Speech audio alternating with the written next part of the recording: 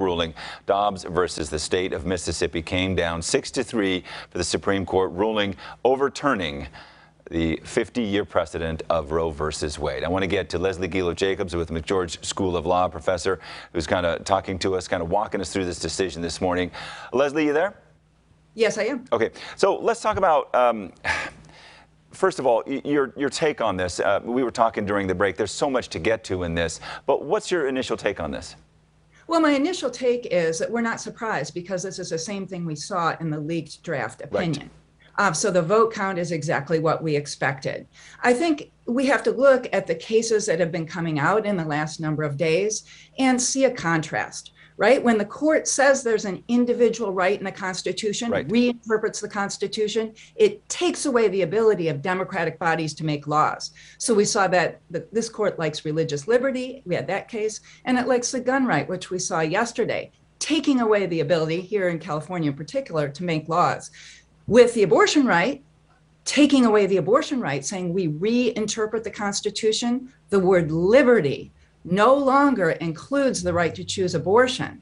Right. That gives the democratic bodies the ability to make laws. Okay, so this is an important point here. Correct me if I'm wrong here. What you're saying is yesterday with the gun ruling, the Supreme Court said this should not be a state issue. This should be a federal issue. And today they're saying, hey, this should not be a federal issue. This should be a state issue with the abortion case, right?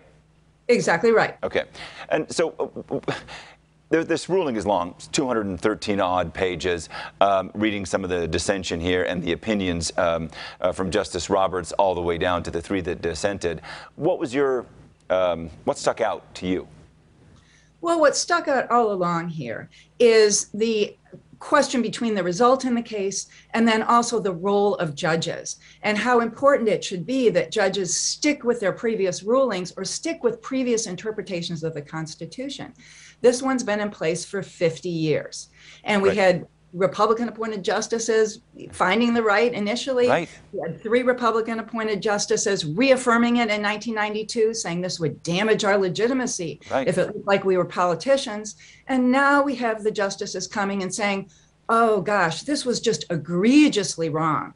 And here's why. And we have the ability here. And in fact, we should, it's our role to overrule this. And so I think people need to read this and think about the judge's role and make their own decision about whether this is a proper judicial decision. Right. Instead of, it seems almost more political because of the way the court is divided, and that has become more talked about in recent history.